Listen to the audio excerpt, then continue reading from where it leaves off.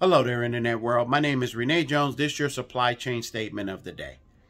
Most of your warehouse employees will leave your company for less than $1 a day. Many of them will leave for 50 cents more an hour, or not $1 a day, but $1 an hour. So most of your warehouse employees will leave for less than $1 an hour increase. I don't know if that's good or bad.